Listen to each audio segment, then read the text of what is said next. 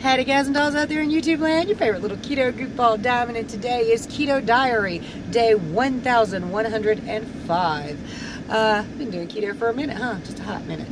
Speaking of hot, whew, been a day. Sorry if the AC's loud, but y'all know it's got to be cranking. We're in the south in the summer. It's got to be on. Anyway, I'm going to show you what I ate yesterday, my macros. I'll be right back with a chit-chat, a weigh-in, and Lord, y'all, I stepped in it yesterday. I don't even know what it was, but I stepped in it. You'll understand in just a minute. Don't forget to like, subscribe, share, ring that bell. Woohoo! It's time to rant, rave, and there's going to be some misbehaving Keto Diamond style.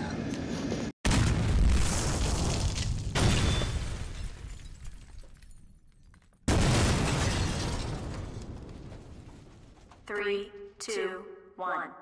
I accidentally broke my fast this morning with half a hot dog weenie. My dad had fried some weenies for breakfast. He wanted me to fix his cell phone. I was sitting down there at his table and I just grabbed that half a fried hot dog weenie and I ate it. And I was like, this is just a regular weenie, right? So there's no telling what was in that. But that's what I broke my fast with like an hour ago. I finally got his cell phone straightened out. If many of y'all know how Asian parents and cell phones can be. But anyway, I came down back to the house. I'm having 2 sausage patties, 3 scrambled eggs with 2 pieces of cheese with some organic ketchup, because I'm going to try to wait to make my next meal as late as possible. So I'm having a great big breakfast now. And over here in a cup I also have some Diet Cherry Dr. Pepper.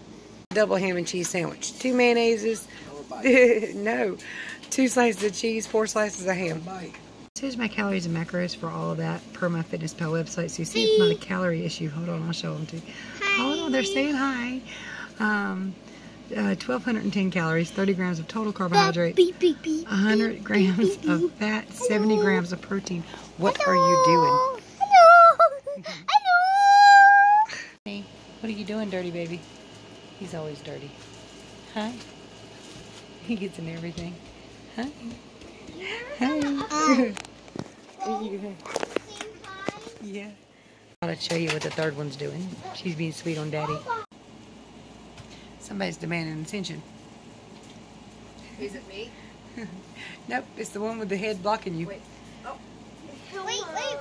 My birthday is tomorrow. Wait. Happy birthday. Wait. Hello. Hello. Wait, look how many poops. Look how many tubes I lost. It's adorable. Grandma needs a nap.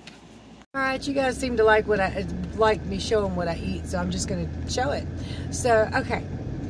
If anything could have gave me issues yesterday, it would have been 2 of those sausage patties at one time. I've wondered about that for a while. I seem to do great if I just have 1 sausage patty, but 2 seems to be overkill. And I did overkill breakfast because I was trying to not eat again until really late. And I did that. So my day of eating yesterday, other than potentially the 2 sausage patties, was wonderful. Today's rant, rave, and misbehave is going to be talking about the other 3 things that I did. Apparently, I decided to cook me some bad karma up somewhere. Got some bad juju or something, because yesterday, a little bit after I talked to y'all, got a little bit hairy, a little bit wild, a little bit ridiculous. I got basically 3 injuries yesterday that did affect my weigh-in. 2 of them definitely did, physically, noticeably so, and I'm going to tell you about those real fast, and we'll do the weigh-in. Alright, so 2 of these is what you might call TMI. Too much information for some of y'all folks. Alright, we'll start with the one that's not too much information. One of our porch steps is a little shorter than the other because a little piece of wood chipped off. And normally I'm very conscious of that, and I stay to the outside of that set of steps. It's just a little bit shorter, but it's tripped me up more than a few times, so I've learned to stay on the outside. I forgot last night. Walked right on down them porch steps, slipped right off that little piece of wood that's missing. And that ankle was fine, but the one that landed on the ground sideways, not so much. And I'm driving with it now, so thankfully it's not bothering me too much, but it's definitely noticeably swollen on both the side of my ankle and the top of my foot. It's not really hurting again unless I turn my foot a certain kind of way. That car's way on out yonder, but we're going to wait for it. Ain't nobody behind us. We're on one of these backcountry roads. Alright, so that's the one injury that is not TMI. The next injury did not cause any water weight, or I'm pretty certain it didn't. It's just a stupid mistake that I should have known better, which I do this quite frequently, to be honest with you. Apparently, there's something in Dove that I can't use on my body. Only one particular area seems to have a problem with that. One. How do I... okay. When my nephew, Little Johnny, and yes, we're a redneck family with a Little Johnny in the family. And he is that type of person, just like in the Little Johnny jokes. Well, anyway, he's about 35, 36 now. But when he was about 5 or 6, we was changing his baby sister, and he just offered up the words, boys have a tallywhacker, girls have a scratch.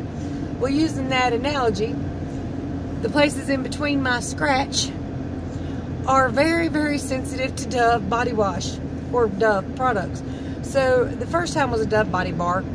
It set me on fire in there like a chemical burn, and almost instantly. It took 2 or 3 seconds for me to notice. I was like, what in the world?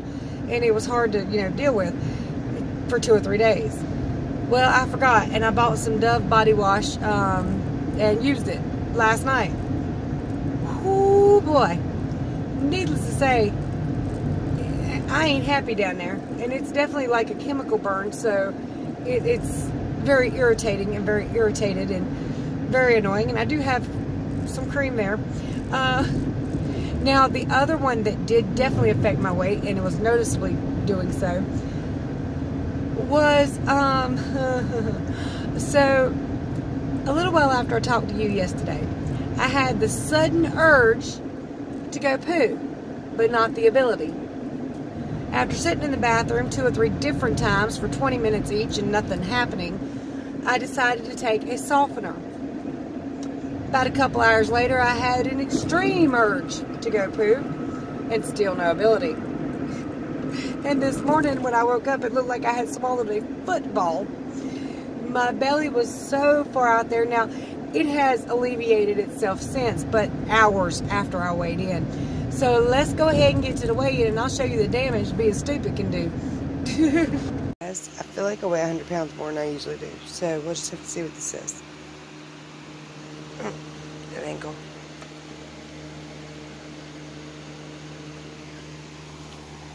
Oh, 162.6. But can you see my ankle swollen? My foot. Luckily, tomorrow's weigh-in should be much, much better. I'm already feeling a ton better from both my ankle and my belly. The other thing, not so much. But it is what it is, and I can't. I mean, I just, like I said, I walked right into some bad juju yesterday or something. I'm not real sure what I did. I pissed somebody off. I don't know. Maybe they cursed me. But today is much, much better. Saturday's not going to be, but I'll tell you about that later. Anyway, it's annoying. It's 1.8 pounds up. It's nothing severe or crazy, and I'll be fine, but it's slightly annoying. When you're on a weigh-in journey and you're weighing in every single day, and silly things like that can affect you and cause a problem for you, it's annoying. It's like, okay, I said I didn't care if I, stayed right in the weight, in the same weight range, but at the same time, I really don't want to go up, and I certainly don't want to do it because I can't poop or because I fall on my butt. I did hurt my butt too. I don't know if it's bruised or swollen or nothing, but I hurt that too. Because you know how you fall on the steps, your butt always lands on the corner of the stair for some reason. Always. Can't hit just right, perfect. You got to hit the corner somewhere or another. It's annoying. Alright, so I'm going to run in here to this Dollar General, and we going to get Barb O's ring sent out to her, but I need a something to package it in and get it to her and run it to the post office. I'll be right back, y'all. So, this is what it's going to look like. I'm getting ready to go get the label and everything on it. Alright, Barbo, your ring is on the way to you, darling. They said it should be there Monday, but they're experiencing some slowdowns. So go ahead and conservatively say between Monday and Wednesday. I talked to the postmaster in here. He said that they are, because of COVID, they're experiencing an influx of packages, something like what they experience around Christmas time. Only during Christmas time, they're able to hire extra help, to move those packages, so everything is a lot slower. Now, it should still be there to you. I'll send you the tracking number through your Facebook. I was asked a question, or a couple questions actually, but I just forgot what they were, even though I knew what I was going to talk about. Oh, okay. So 2 things. One is a problem for a lot of people. They do great all day long, but at night, when they get settled down and they get to watching some TV, they get snacky, and a lot of them cheat. That's when they fall off the wagon. They'll do great all day, and then at night, not so much. So I know that some keto snacks are very, very expensive, but a good suggestion is to find a lot of keto snacks that you like and hide everything else. If it ain't keto, it don't need to be in your line of sight if you can do it. It's difficult. I know that. I live with a family full of non-keto people. Sometimes it's hard for me. But keto snacks, keep a ton of them around. Pork rinds and salsa, or some of those keto chips. I know, like I said, some of these things are crazy expensive, but they do work and they do help. So find something that works and helps. But you can also start eating your biggest meal later in the day. Now, I know some people say they shouldn't eat after 8:30, so make it 8:30. If you need to do that, if you need to wait till later in the day, make your last meal the biggest meal. That way you're not hungry when you're chilling out watching TV. Do that.